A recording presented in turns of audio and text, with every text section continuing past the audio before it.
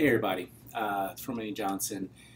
We just want to share something with you. So, one of the things that I do is take care of kids who have subglottic stenosis, tracheal stenosis, laryngeal stenosis.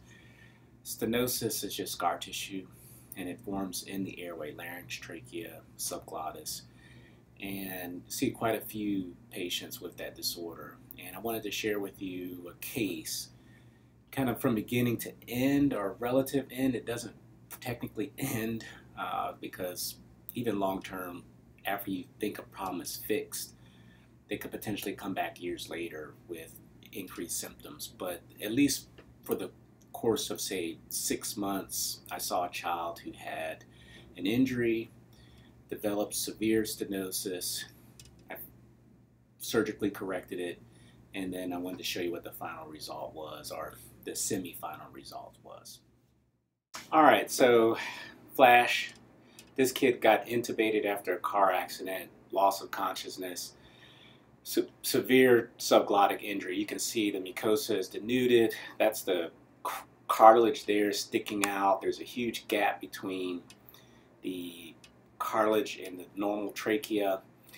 And so when you see that kind of injury, you got to follow the child or the adult over time. And so these videos are pretty fast.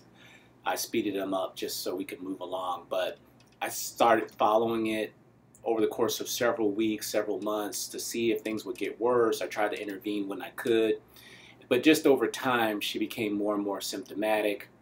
She developed a mature subglottic stenosis. Eventually it became like a grade 3 stenosis, despite some dilations, despite some application of mitomycin C. Here's a 2.5 endotracheal tube inserted, and you can see there's no leak. So in effect, this child had a grade 3 stenosis. She was about 7 or 8 years old, if I remember correctly.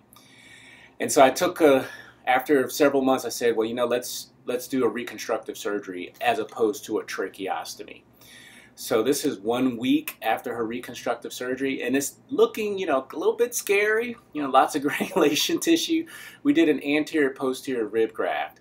And so, but you got to follow these things over time. And so we saw her back another week, and things are mucosalizing. She is developing a little bit of lateral scar bands, but at this instance, you just keep following them. Symptomatically, she seems like she's getting a little bit better. I did do a couple of dilations after the reconstructive surgery. I may have used mitomycin C once or twice as well, but just keep following them. Maybe bring them back every couple of weeks to check and check the graft, make sure it's healing properly, do any touch-up work, apply a little medicine, do a little dilation, and then just slowly over time, just keep looking at it. And then you'll see over time it starts to heal. She actually is much more, she's much less symptomatic. She feels better. She's able to walk around. She's eating back to a normal diet. She's sleeping better. The one thing that we never got was a good voice, and you can see why her voice wouldn't be perfect. She's got this subglottic abnormality which affects airflow.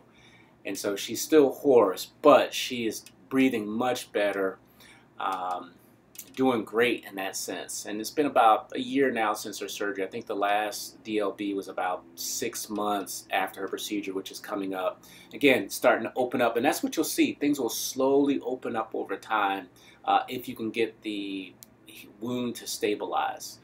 And so this now is a normal size tube for her age. I believe it was about a 4 or about a 5. And if you look closely, you can see little bubbles coming out, which suggests that she leaks around that tube, so her airway was about 6.2 millimeters in diameter. So just quick take home: subglottic stenosis after intubation, mostly due to intubation injuries. ED tubes cause trauma, impede blood flow to tissue, causing injury. That's the hallmark of the process.